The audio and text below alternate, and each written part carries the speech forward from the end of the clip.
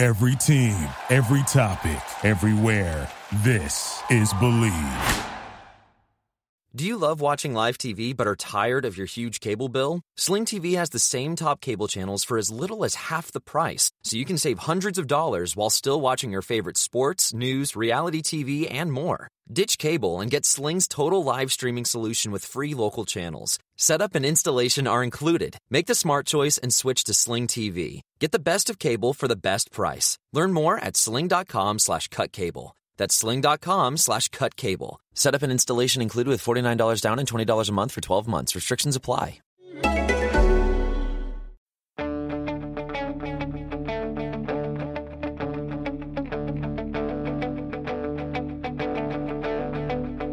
Ich warte seit Wochen auf diesen Tag und tanz vor Freude über den Asphalt, als wär's ein Rhythmus, als gäb's ein Lied, das mich immer weiter durch die Straßen zieht.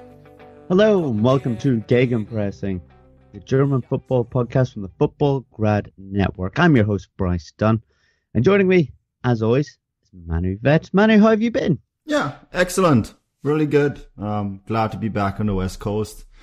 Been a bit nice and relaxing the last week or so, just working out, watching football, writing articles. So pretty good. Pretty good, Bryce. How about you?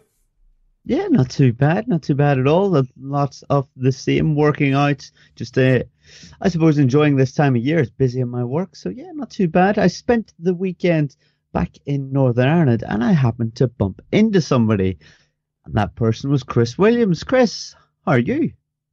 I'm very good. We should probably clarify that we didn't bump into each other in Northern Ireland, did we? We bumped into each other at Gatwick Airport.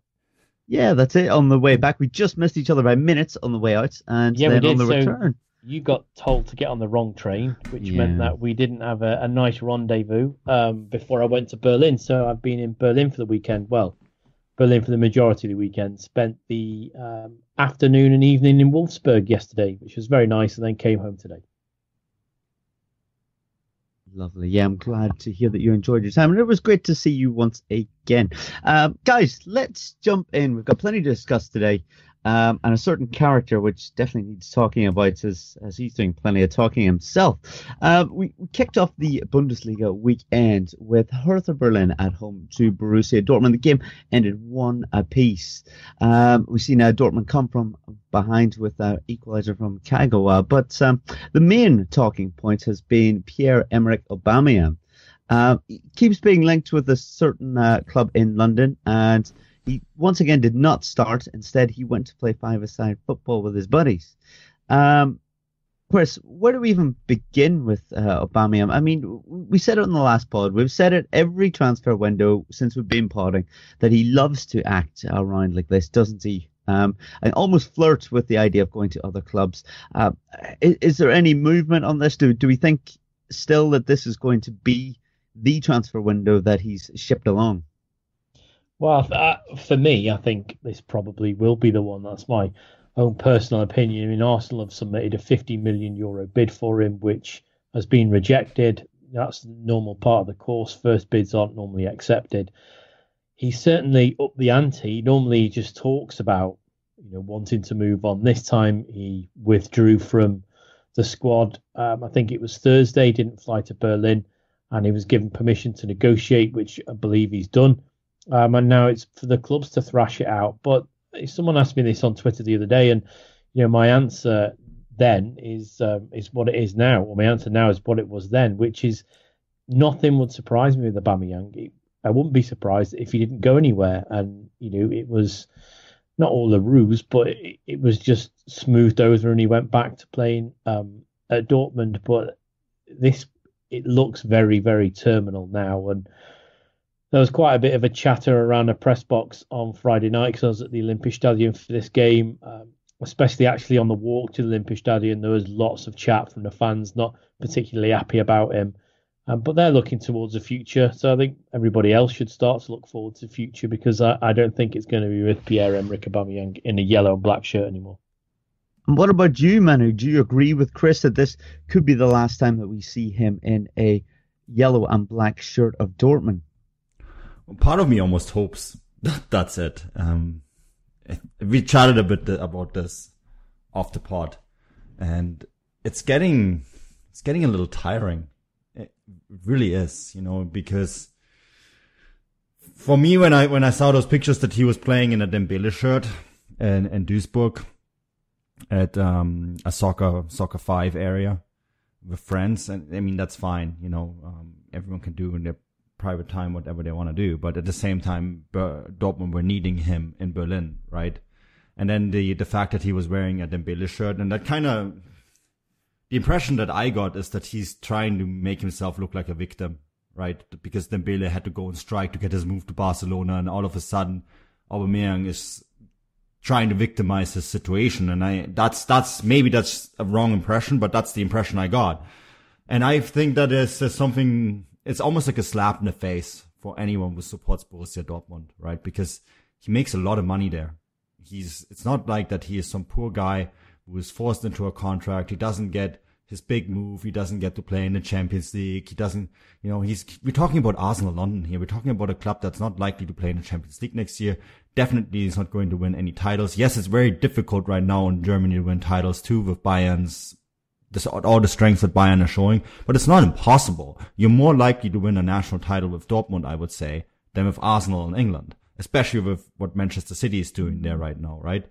So I think it's such a massive slap in the face, and it's so disrespectful towards the club, and it's so disrespectful to the fans, and we're the basis of this game, and this is something that gets forgotten. So that was almost, for me, that's been the final straw in this entire thing, that he's now trying to pretend he's the victim in this entire affair, when clearly he isn't. If his job is to fulfill his contract, and if he's not happy there, and Dortmund don't want to sell, a transfer sum is usually paid to break a contract. And clubs are quite happy to pay those sums for a player for them to get out of a contract. In the free market world, if you wanted to break a contract, you would have to pay money yourself, right? To get out of a contract and move to a different company. So, I almost wish one club, and I know this is extremely unrealistic, but I almost wish a club would just make a stand and say, look, no, you're not going to get your move. You're on a contract. You signed this deal till 2021. That's a long time. You're going to see out your contract, and you're going to stay with us. And if you don't like it, then if you don't perform, then you're going to sit on the bench, or even worse, on the tribune, and you're going to watch, see how your market value does there. And I think someone has to finally draw that line. And I feel that Dortmund, yes, they're going to get 70 million euros maybe out of this deal. That's super. How much money have they earned, Chris, in latest transfer windows? I mean, we summed up the figure. I think they earned 500 million euros in transfers since Sorg took over. I don't think they need that extra money. And with the money that they have right now, they could sign someone like Lautaro Martinez, who has been highly tracked, right, for 20 million euros from Argentina, a young kid who actually wants to be there and actually wants to play for the club and will probably do the same job. And maybe someone needs to bite in a sour apple and say, well, Auba, that's tough luck. Here's your bench spot until you figure out your life. That's where you're going to sit. But of course, that's unrealistic.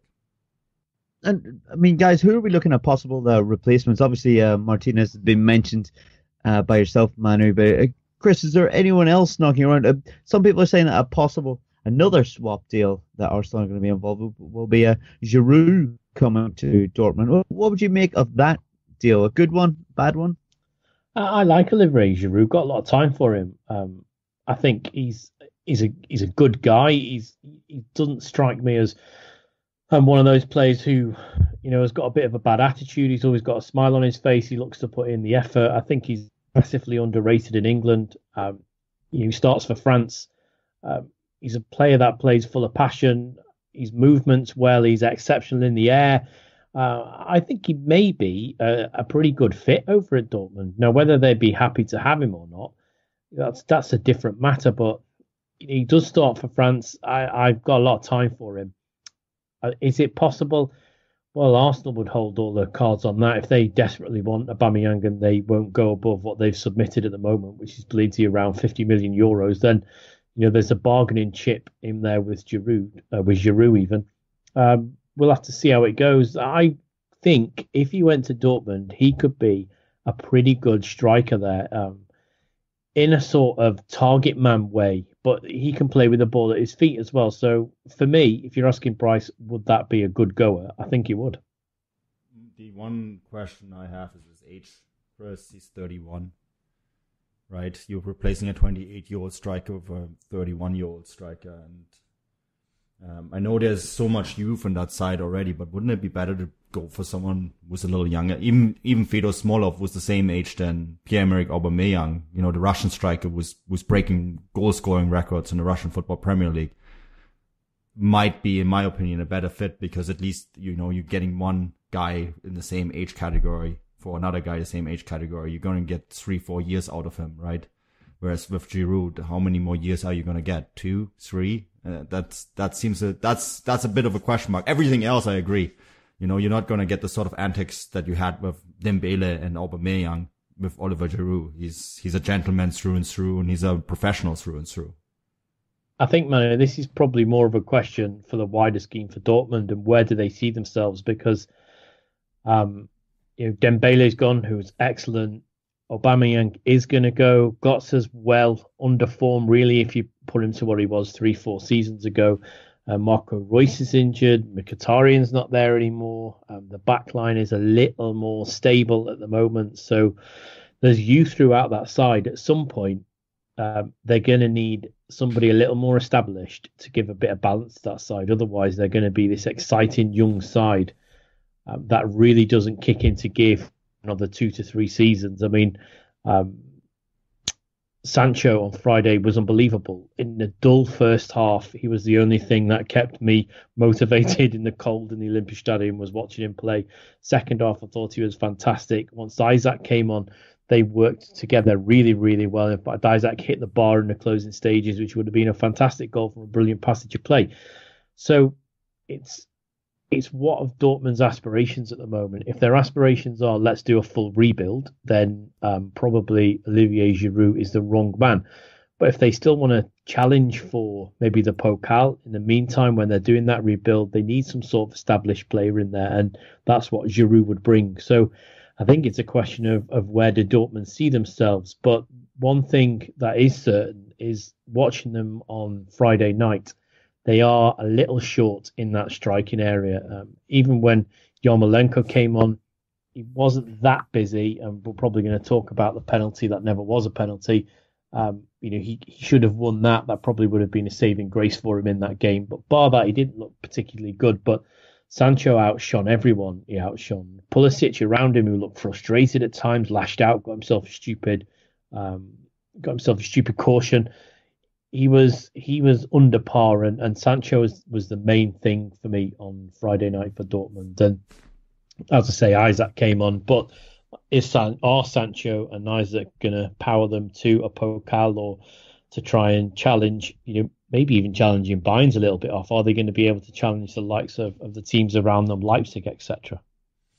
Yeah, that's a good question. I think that in an ideal world, you're going to sell Aubameyang and you're going to maybe bring in 2 strikers, right? Because Isaac, I think he's a wonderful talent, but people have to remember he's 18. And same with Sancho, who I thought, I'm with you there. He was fantastic. He provides them the sort of football that Dembele offered to them, right? But he's 17 as well.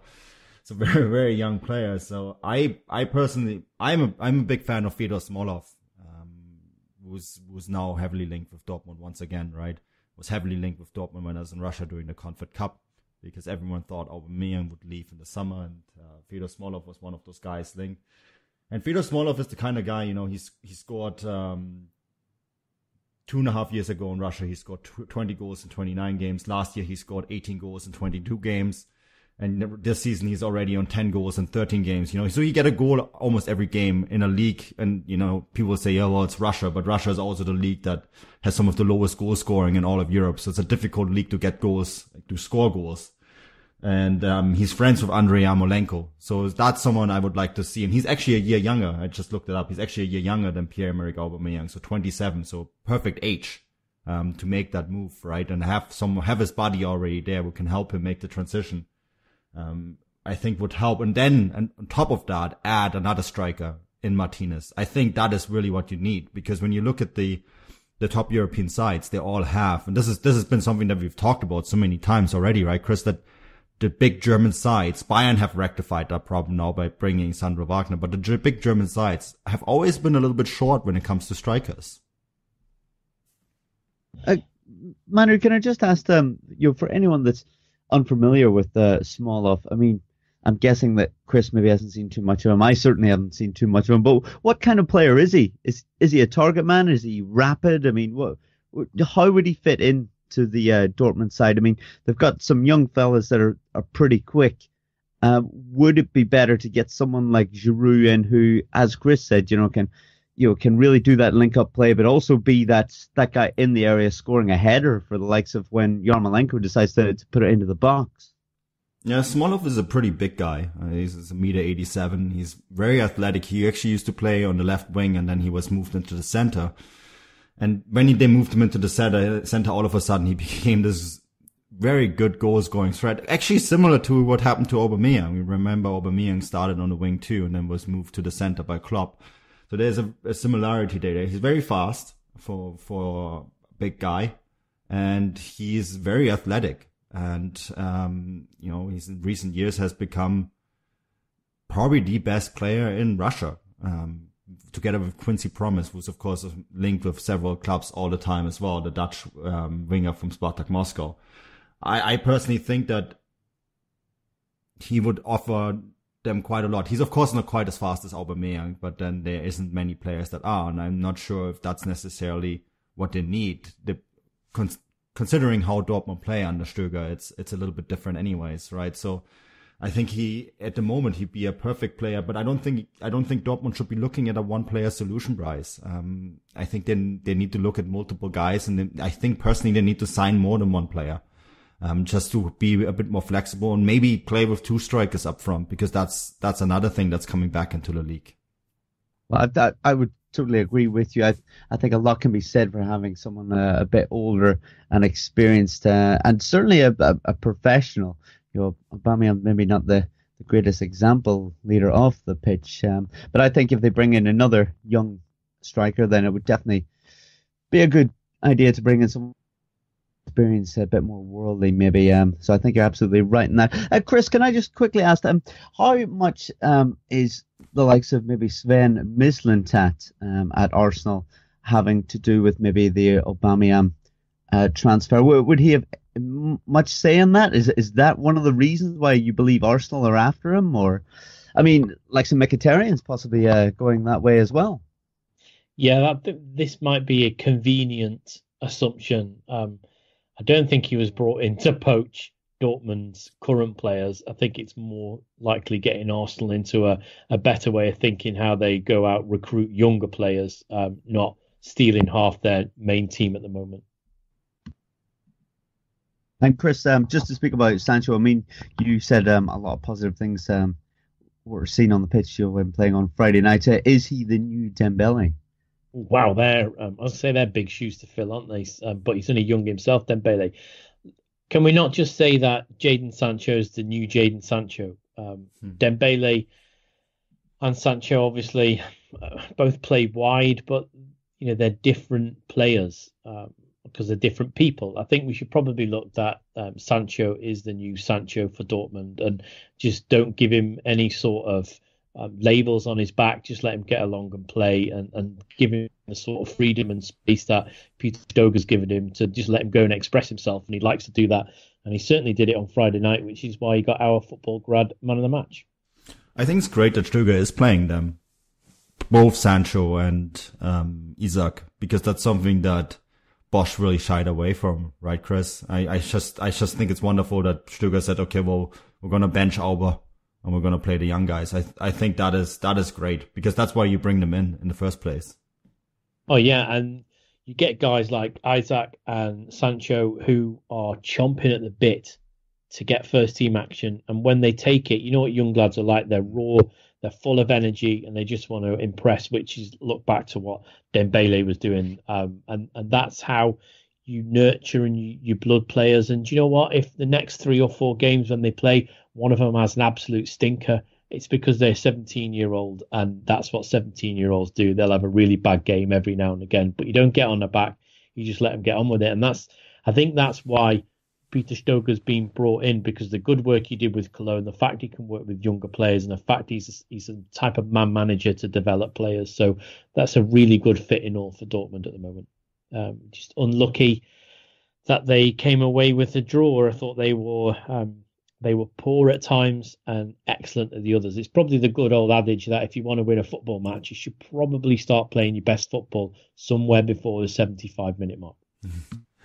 And, but they have a little bit of time, I feel, right now, because we'll probably touch on that in a moment, but everyone around the league behind Bayern is sort of dropping points left, right, and center, and we get a new table, second to 18th pretty much every match day. So I feel like if Dortmund have a couple match days where they figure things out and then hit their stride towards the end of the season, it will be enough to finish in the top 4. Oh yeah, definitely, because there's 4 points that separate. Is it 2nd to 10th or something daft like that? Yeah, it's crazy. Yeah, that's right. Yeah, I think, Bryce, you have the table always ahead in front of you. I think there's 4 or 5 teams right now on 31 points, if I'm not mistaken. Yeah, that's right. We've got 4 teams on 31, 2 on 30, and then we've got 3 on 27. So yeah, that's second place has 31 points, and 10th place has 27. Unbelievable. Yeah. So, 6th place for Dortmund right now doesn't look great, but because a win can basically catapult you to 2nd place next match day, I think that they can use the time right now that is a bit chaotic and just sort everything out. And then, once we know what happened with Auba, once we know who's coming in to replace him, I think they can really hit it for the rest of the season. Sometimes getting rid of someone like Aubameyang gets a team settled, right? And then they can sort of just focus on achieving the best possible, which this season is a top 4 finish, get back in the Champions League, lick your wounds, and then next year finally challenge the big boys. Because I feel like if any season, this would have been a year where Bayern could have been challenged, if not for all the other teams in the league being so inconsistent. Manu, very quickly before we move away from Dortmund, was it a penalty in the dying moments? Yeah, it was. I think. Where is that? I think there's no two ways about it. I feel like where we used the dark room a little bit too much in the first half of the season, would have been an occasion where I would have liked to see it. I bet you're the same opinion, Chris. Yeah, I mean, if only the Bundesliga had VAR, then that could have been reviewed and a penalty could have been given, because you won't see a more blatant penalty all season. He was thrown to the ground by 2 arms. Yeah. If only, eh? Wahre Tabelle, the homepage that kind of tracks decisions and gives an evaluation. They had an 80% of the people on that site said it was a clear penalty. 10% were sort of 50-50, and the rest were Schalke fans. So, I mean, that gives you a clear indication of where that decision, which way that decision should have gone. Yeah, well, I think we've covered Dortmund enough. But as the guys were saying, they're sitting in 6th, but they've got 30 points, 1 point behind 2nd, and they've actually got a better goal difference than the teams around them. So a win at home to Freiburg next time out could be a massive leap forward for them. But one of the star performers of the weekend was Eintracht Frankfurt, who beat Wolfsburg 3-1. This was another impressive performance by them, which moves them up to 7th. So yeah, they're on the same amount of points as Dortmund. Now, Chris, how impressive were Eintracht? They were very impressive, Bryce. I've seen them a couple of times now. Last time I saw them live was way back on match day 1 when they played Freiburg away, and they were poor that day. That was a really poor game to watch. They were a lot better. Just a connection between the midfield. Boateng was very good. Chandler was. Wolf was really, really good on the right-hand side. They also look very settled at the back. Asebe's not been in for the most part recently, but he looked very good at the back. Hadraki was not really bothered throughout the entire game, and then Haller, who was my man of the match, I just thought he had a fantastic game. I mean, if you've not seen his goal, it's unbelievable the way he holds off Tisserand, just like almost like a basketball player. I was speaking to Abel, our friend from Talking Football, was in the press box, and we were chatting about that afterwards. The way he just backed into Tisserand like a basketball player does, and then turns and shoots. And it was such a good goal, and he smashes that ball. Casteels has got no chance, but I think throughout the whole, it was the way that Frankfurt set up. They were quite happy to let Wolfsburg have the ball and then hit them on the counter, and that's what they did a couple of times. Just played the ball down the channels, which it made me question Martin Schmidt a little bit, because although it looked like the formation was a 4-4-2 with a double pivot, Marley and Brekalo were so narrow. I mean, even afterwards that the teams push out to show you the stats, etc., they had Wolfsburg as a 4-2-2-2, which is why Frankfurt were getting so much joy down the side. I don't know if they were worried about Frankfurt playing through the middle of them with Boateng, but he was able to just spray the ball left and right. And they were very, very good. They were wobbled a little bit once Wolfsburg scored. Wolfsburg had a really good chance to get a couple in quick succession, which was sort of spoilt when Di Marta was sent off almost instantly after the goal went in. So that sort of said goodbye to any resurgence from them that they had. But apart from, I would say, that 10-minute spell, it was all Frankfurt, and wow, they just blew them away inside of 4 minutes. And I put in the match report that's on Football Stat there that it was two goals inside 3 or 4 minutes. Wolfsburg never recovered from that. I got a lot of time for Frankfurt this year, Bryce. I think that Niko Kovac is one of the most interesting coaches in the league at the moment. I'm curious to hear your thoughts about this, Chris, but that 3-5-2 that at time looks like 3-3-4 because Boateng and Kazinovic are so attacking minded in that lineup, but at the same time are also so hard working. It makes it's a very, very interesting look, isn't it? With this ability to be very hard pressed in attack, but also very hard working defense. And I always liken them a little bit to Atletico Madrid's Simeone team a bit. That hard work, no nonsense approach, but at the same time, a squad with a lot of good players that all can play good football. Yeah, definitely. And that's, see, we ran the live blog again from the stadium, or the minute by minute report from the stadium. And if anyone wants to look back on that, they'll see me make clear reference to the fact that Frankfurt were flying in with the tackles. And I think we saw that last season, but it went a bit too far on occasion, didn't it? And they sort of lost their discipline and lost their composure. Whereas from what I've seen of them this season, especially seeing them up live, they've got that nice balance now of being able to be hard but fair, and then still being able to play really good football. I mean, they were happy to sit back and then hit on the counter. They are happy to go and press by tackling hard and then looking to the break. And I think you identify the two midfielders there, and that's quite right, because they almost like they've got free license and an understanding between them that if one goes, the other will stay. But boy, when that one does go, they go at speed. Yeah, and this is a side that just got Omar Mascarell back, was very important for the side, the center pivot. And Marco Fabian, our friend Max Riegel has said that he probably ate a few too many tacos back home on holiday in Mexico, carrying a little bit of belly. But once he's back, because Marco Fabian was one of the best players in the league last year before he got hurt. So he's not even back yet. Once he's coming back, this side will be even more attractive.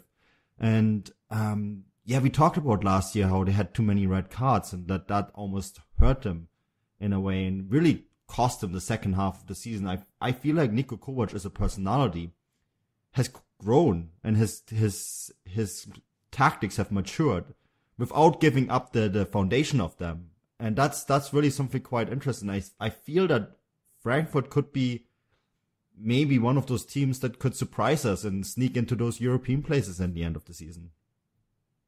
I think it's key, as we've mentioned before, that certain teams are great.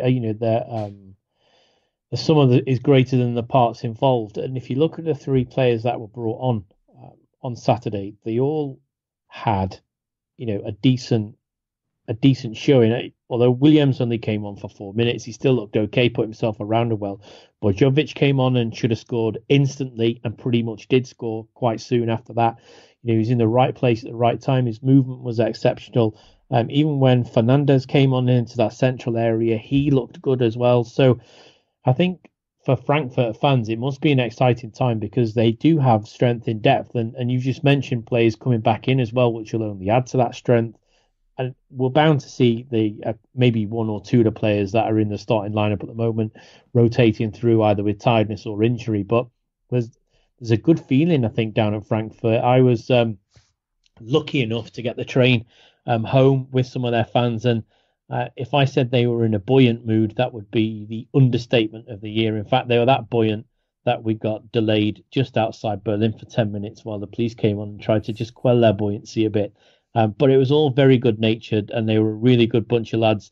And they were talking football, and they enjoyed talking football, and they were really impressed with what they saw. So I get the feeling, Bryce, that there's and Manu, that there's a nice little mini revolution going on in Frankfurt at the moment. Which would be great because, we identified a few clubs last season, Hamburg, Köln, Frankfurt, Berlin, from big cities, singles, where they're the only club in that city, and are kind of flying a little bit below the radar. And I feel like Frankfurt are one of those sides, and they're building to something, and there is the backing financially there that they could one day challenge, the likes of Bayern. Another one is, of course, Stuttgart, that we also often talked about, right?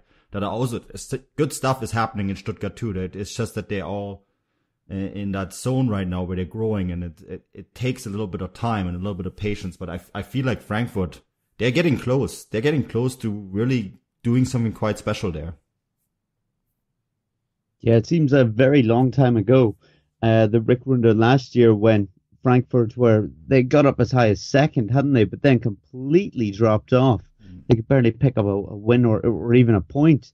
I think they went, was it 9 games or 8 games losing streak, something like this. It was pretty awful, but they seem to have really come on this year. And as you've said, Manu, that they spent quite a bit of money, probably quite a few players, didn't they, this season? And it seems to be paying off, especially my man Sebastian Haller. He's doing wonders in my fantasy football team, may I say.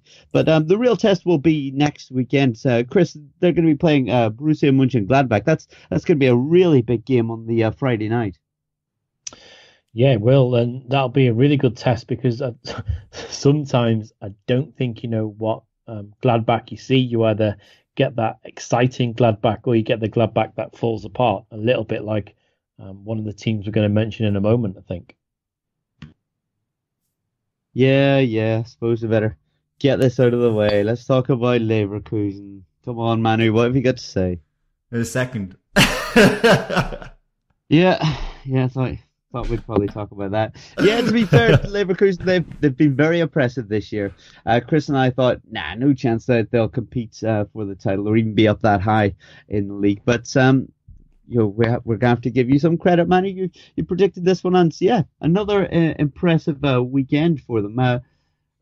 What exactly have they done here, Manu, to carry this through? I mean, you made the prediction early doors, but what was it made you predict that? I mean, a 4-1 win this weekend against Hoffenheim. I mean, that's about as impressive as it comes, really. Well, there's been a few other ones. I think they beat Gladbach 5-1 earlier in the season. I think when you look at this Leverkusen side, they're definitely benefiting from the fact that Dortmund and Leipzig having an absolute blinder of a season. There's no better ways to putting it. But at the same time, the things that when I looked at Leverkusen ahead of the season, I saw that the fact that they brought in Sven Bender, who I think is someone they're really missing right now in Dortmund, because he brings them a lot of stability and he can fill various roles. And then they got rid of, and this sounds really bad, they got rid of a couple bad apples in Kevin Campbell and Hakan Çalhanoğlu, who I thought were very bad for the dressing room. They brought in an excellent coach in Heiko Herrlich. And then they have the biggest benefits of all, that they don't play in the Champions League or Europa League. So they can rest throughout match days and they can develop all these young guys, lots of young, exciting players that they have. I mean, they brought in the Argentinian striker Lucas Alario, who Nico featured for us on Fußballstadt.com, and he was fantastic. He scored 2 goals. He's still getting used a little bit to the league. Volland is having a great season too. He was ahead of this match day. He was the top scoring German striker in the Bundesliga. And, we always thought that he would develop into that kind of player. And I seen him from when he was very young at the 1860 Academy, right? So he's made a big step forward under Heiko Herrlich. Probably helps that Heiko Herrlich was a top striker himself in this league. And he's really helped the likes of Alario and Volland. But I think the number one thing is, and we already touched on this last week, right, Chris, is Leon Bailey. Leon Bailey is a revelation in this league.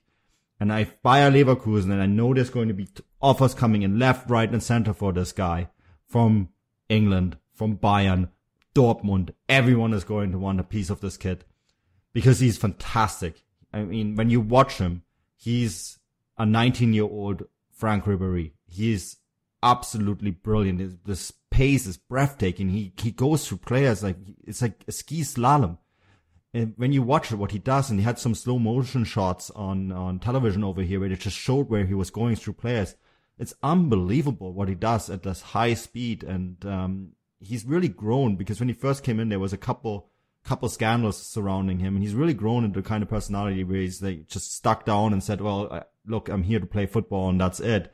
And even with the transfers and offers that are apparently coming in, he's just playing football. And I think that's quite a revelation. And if they're able to reach the Champions League next season and hang on to this kid at the same time, this is really early predictions, of course, but I would say that next year they could be one of the teams that will actually seriously challenge for the title, because of course this is something that I also said, and I'm slightly wrong about this, because no one but Bayern will challenge for the title this year. But I think that there is something happening there, not unlike the things that we talked about in Frankfurt, but they could actually, with this squad that they have now, add another one or two pieces, keep the key players.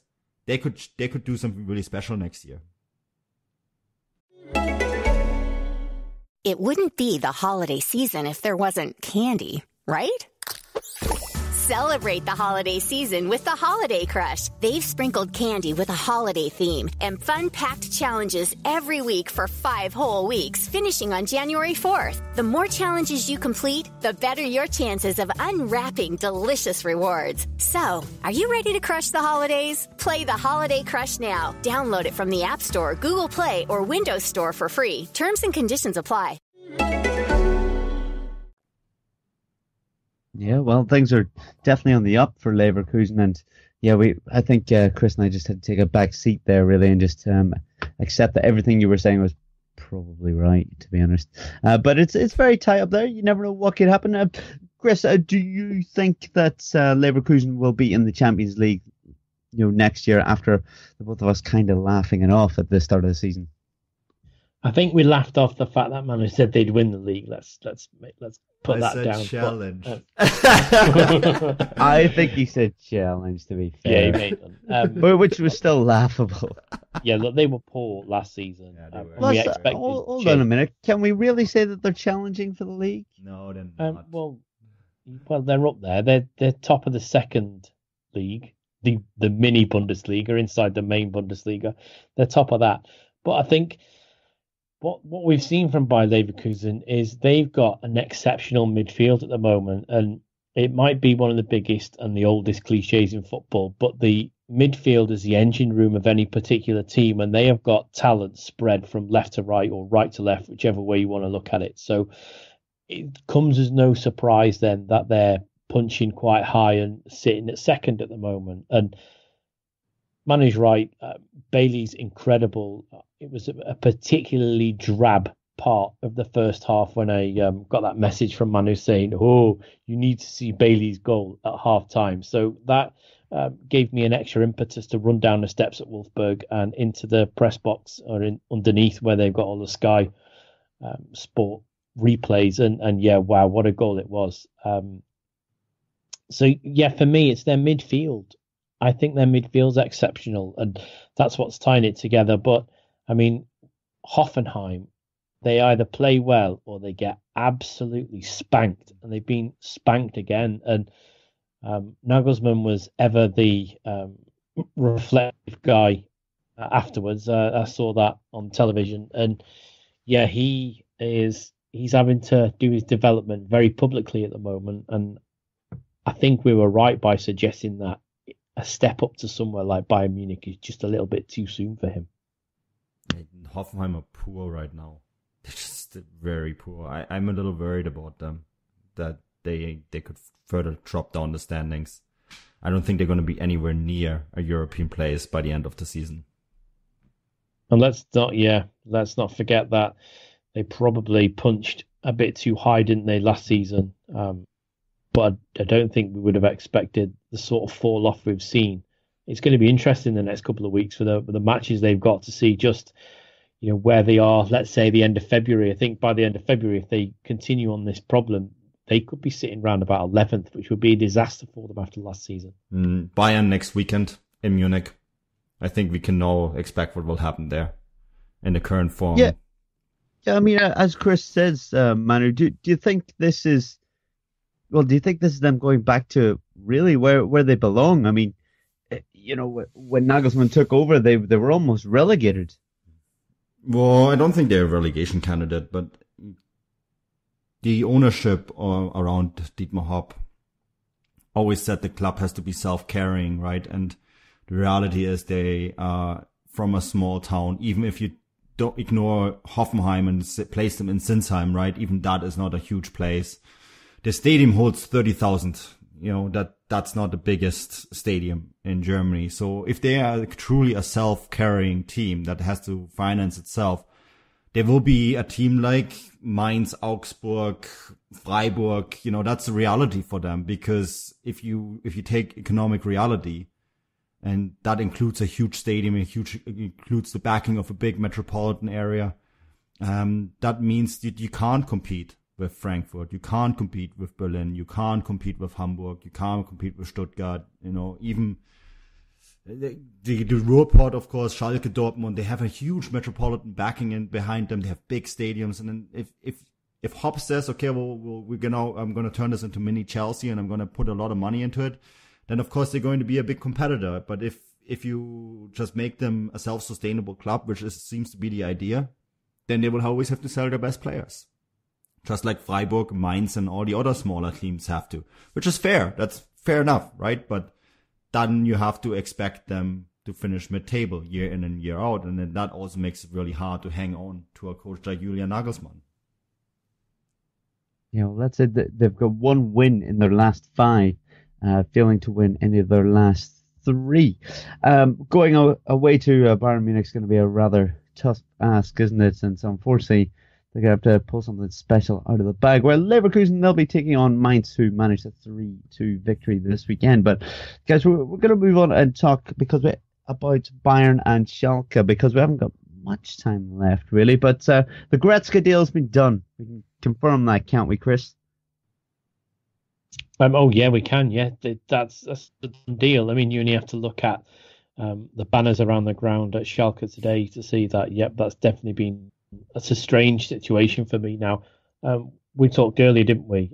I think that's almost becoming an unworkable agreement, especially for Goretzka, because he is now in a situation where he's getting booed. A video surfaced, I think it was this morning, or it may have been yesterday. I watched it when I was in Berlin, of someone from the crowd. I paraphrase this: if I haven't got my kid with you, I'll come over and smack you in the face now. It was something like that.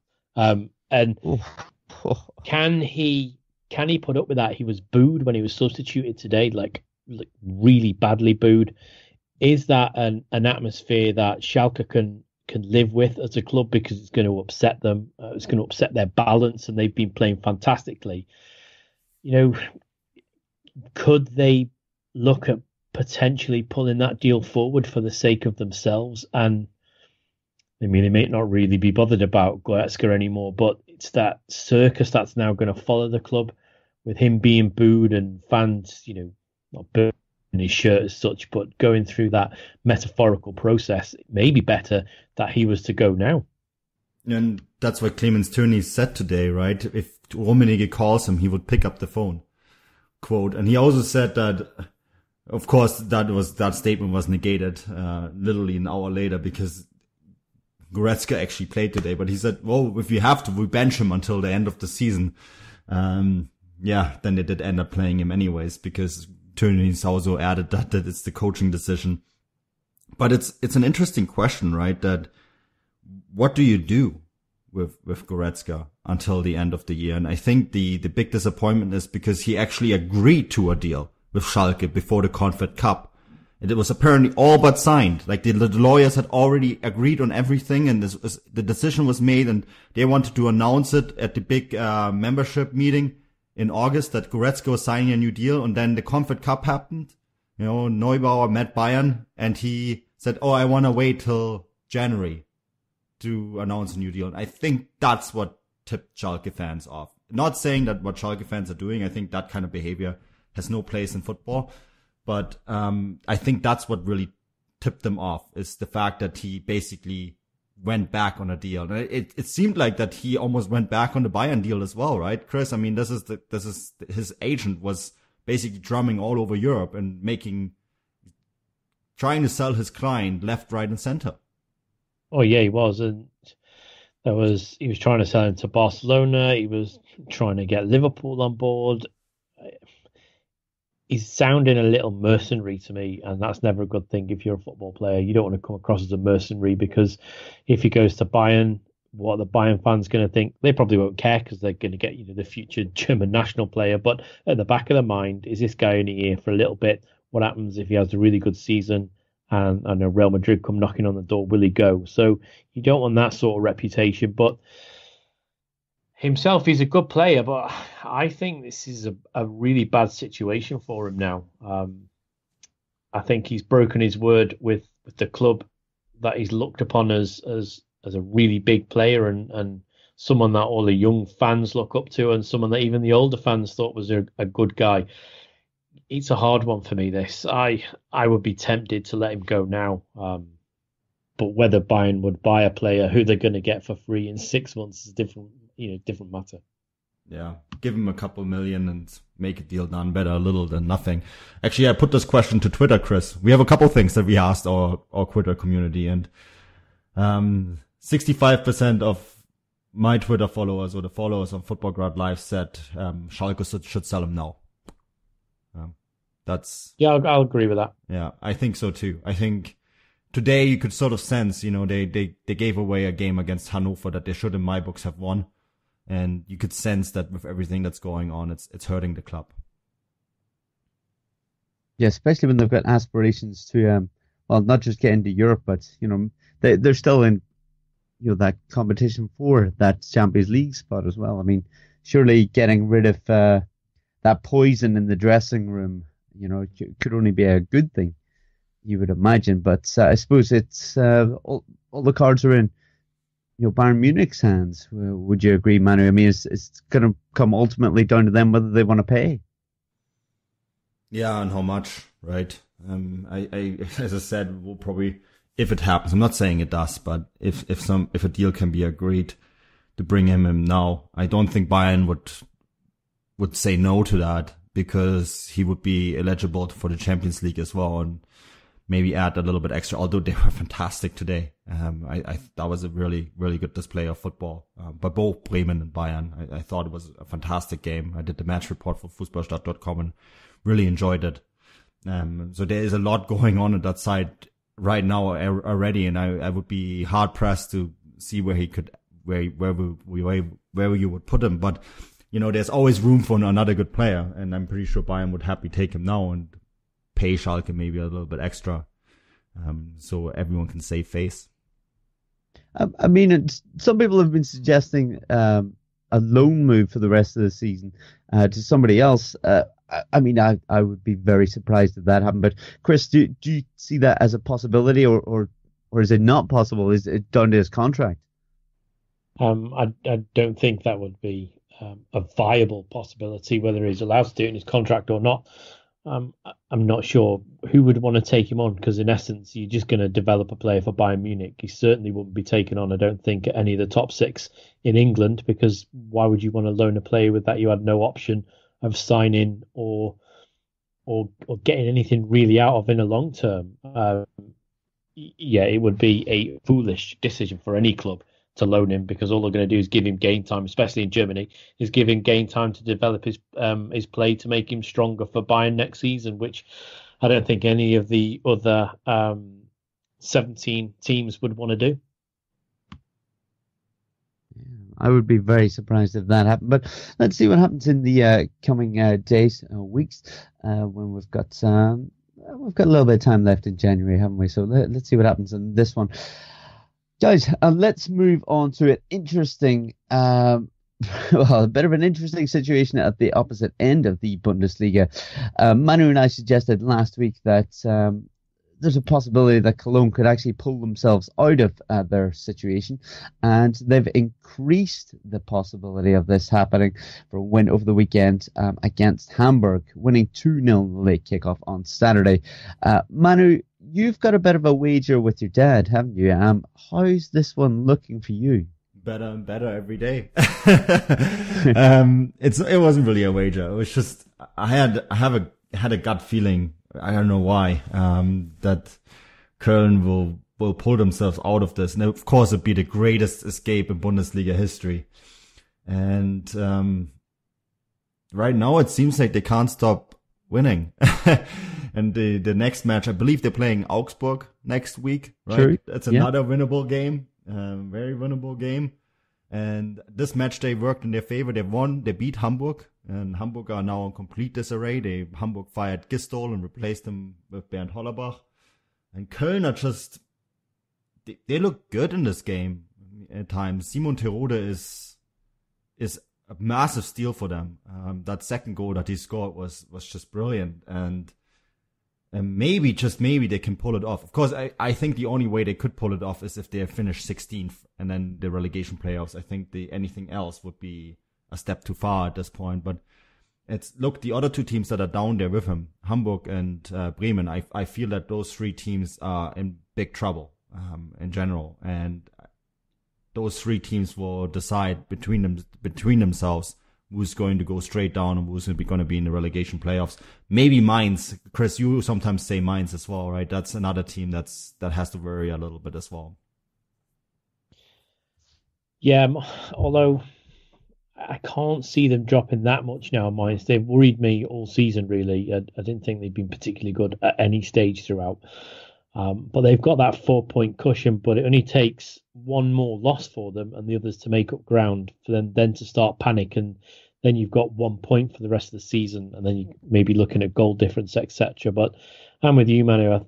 I think those three are definitely going to be in it, and Mainz are a worry, but also now Stuttgart and even Wolfsburg have been getting dragged back into that area where they don't want to be. So yeah, it's going to be interesting. I think once again, like last season, it's the bottom end of the table has also got an interesting point as towards the top end. Maybe the fight for the European places, we should call it, not the top end of the table.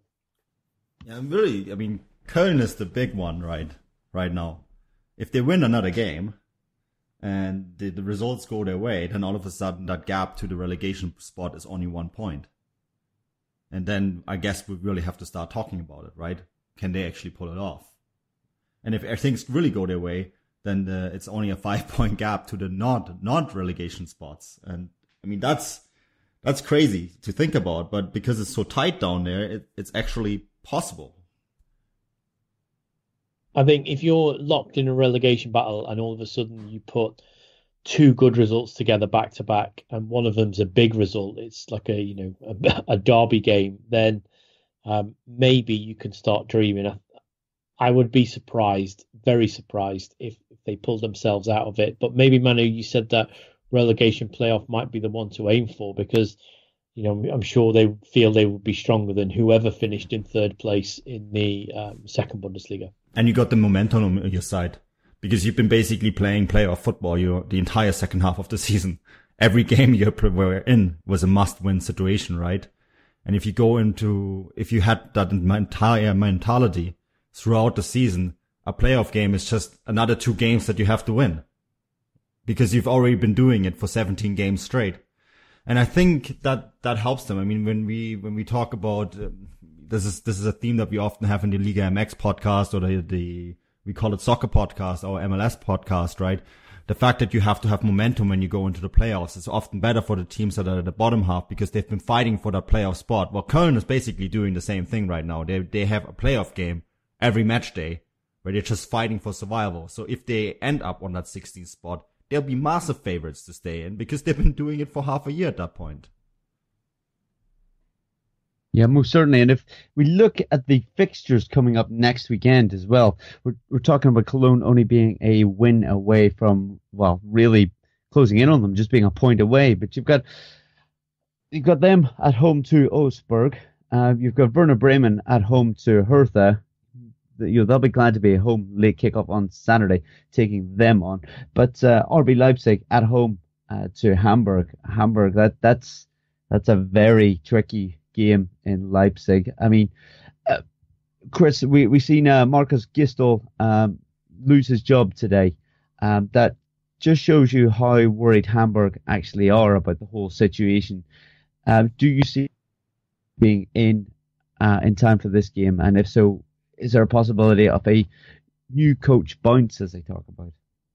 Wow, a new coach bounce. Well, they're going to need something, aren't they? And they're going to need more than a bounce because it's just been constant for Hamburg, as in the finishing the end of the season, squeaky bum time. We discussed this last week. The players they've got, they should be playing better than they are, but it's a mentality around the place at the moment. And, I think Manu mentioned it. I would be turning that clock off now. Now they're in 17th. Turn it off. It's an extra thing they don't need. They don't need to have that constant thing on the back. So like we said last week, I would turn that clock off, and whoever comes in, it's going to be a massive job. Yeah, Bernd Hollerbach is the new guy, Chris. Würzburg coach. Last season, he was part of that miracle that saw Würzburg go up to Bundesliga 2 and almost, had a fantastic first half of the season and then crashed down the ball to the bottom of the table and got relegated. He's a former Hamburg player. He's a disciple of Felix Magath, Iron Magath. So, Hamburg players are no longer going to work on the transition game for the last few weeks. I can tell you that. Oh God, they're going to be catching medballs or something. Yeah, it's going to be life is not going to be quite as cushiony. I think that that's the kind of coach that you need if you're in a relegation battle. Working on the finer parts of your tactical game is not going to keep you staying in the league because, as you said, the squad is there, the level of the squad is there. What they need is someone to tell them how to fight. Because when I watched that Hamburg-Köln game quite closely and did a match report for Fußball.com, and the thing that I noticed was that Köln were fighting tooth and nail to get that result. They knew they had to win this game no matter what. This had to be a game that they had to win. And they did. In the end of the day, they did, because they were not the better side. Although, the returns of Jonas Hector and Simon Terodde, the addition of Simon Terodde, gave them that little bit extra that they needed. And Timo Horn was absolutely fantastic. But in the end of the day, they were the team that wanted it more. And sometimes you need a coach that just teaches you that, that the lust to win. And Hamburg don't have that right now, and I couldn't see Gisdol giving them that determination to win games. Manuel, we talked about the games that they've got coming up next weekend. And for these three sides, it really is going to be looking at each game as a must-win. As it gets closer and closer. How do you see next week going? Who do you see coming out on top? Do you see Cologne continuing on that upward trajectory? They're playing Augsburg, right? Yeah, you love Augsburg. Oh, so that's a win for them. I think that so biased. I think that Leipzig have been bouncing back and forward all over the place. We didn't have very much time to talk about Leipzig because they were disappointing this match day. But they're back home, and they usually seem to bounce back from a bad result quite quickly. So I think they're going to win their game. And Werder Bremen against Hertha, you just saw Hertha, Chris. What do you think? I think Hertha, a very boring side to watch, but yet they always get their results. Yeah, they were. I think boring might be a little harsh for them on Friday night. They certainly took it to a poor Dortmund side. But once Borussia Dortmund sort of put their foot down, they sort of crumbled. So, I'm going to say somewhere between boring and all right. Yeah, maybe effective to be nice. Don't even think they're effective. Let's say I'm just going to go with all right. They're all right. They're very nice people, but they're all right. Yeah. Well, do we see them getting a victory against Werder Bremen, or Werder Bremen going to try and save themselves? That's got draw written all over it. Yeah, it does. Werder were actually pretty good against Bayern, Bryce. They just...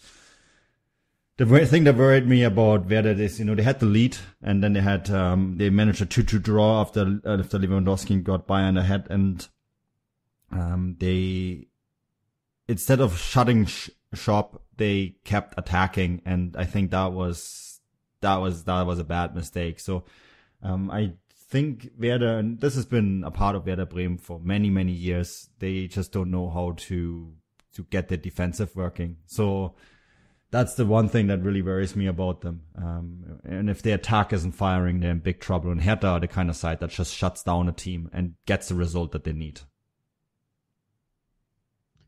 Well, I think that more or less does it for this week. But Chris, I'm going to go to you on this. Obviously, you were at the Wolfsburg Eintracht Frankfurt game this weekend. As far as football grads go, who have they not covered? Who is football grad not covered in the Bundesliga this season? Because there can't be many left. No, we're just down to 3 teams now. So Bayer Leverkusen we need to see live. And we need to see Mainz and Augsburg, which I think I will go and watch in March. We'll just tick them off, get them out of the way. And that's Augsburg against Mainz, which should leave us May, when we're all over in May. Hopefully we'll squeeze Bayer Leverkusen game on, and that will have been all 18 teams covered by the end of the season. Wow, fantastic, eh? Wow, well done, team. Well, that more or less does it.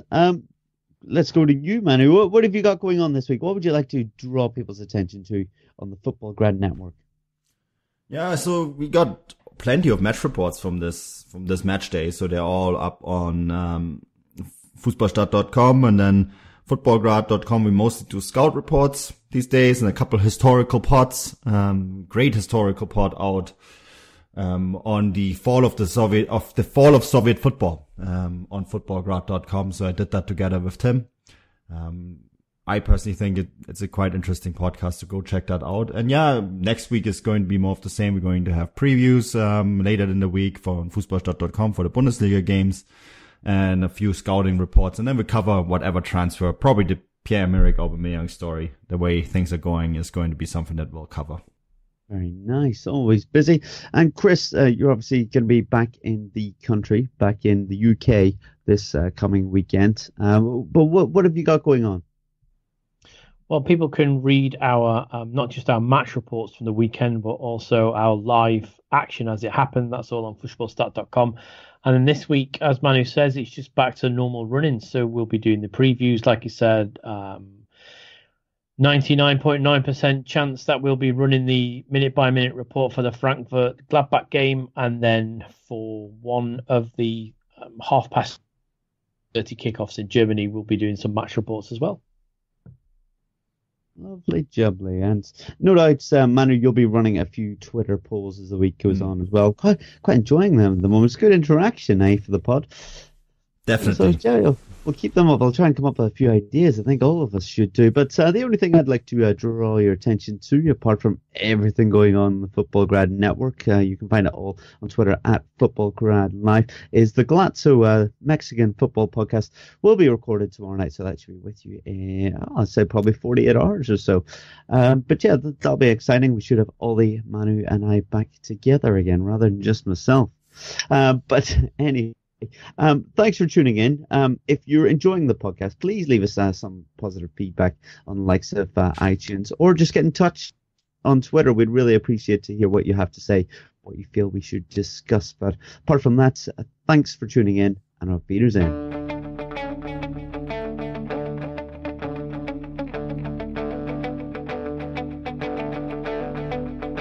Ich warte seit Wochen auf diesen Tag und tanz vor Freude über den Asphalt, als wär's ein Rhythmus, als gäb's ein Lied, das mich immer weiter durch die Straßen zieht. Komm dir entgegen, dich abzuholen. It wouldn't be the holiday season if there wasn't candy, right? Celebrate the holiday season with the Holiday Crush. They've sprinkled candy with a holiday theme and fun-packed challenges every week for 5 whole weeks, finishing on January 4th. The more challenges you complete, the better your chances of unwrapping delicious rewards. So, are you ready to crush the holidays? Play the Holiday Crush now. Download it from the App Store, Google Play, or Windows Store for free. Terms and conditions apply. Thank you for listening to Believe. You can show support to your host by subscribing to the show and giving us a 5-star rating on your preferred platform. Check us out at Believe.com and search for BLEAV on YouTube. Ever felt judged at the gym? You don't know how to use the leg curl machine? Are you serious? Is this your first day alive? No, it's okay. I love helping people during their first day on Earth. At Planet Fitness, get energy without the judgment and join the judgment-free zone. Never intimidating, always free fitness training and equipment for every workout. Get energized today during the Big Fitness Energy Sale for 24 cents down, $10 a month. Cancel anytime. Deal ends Friday, January 12th. See Home Club for details.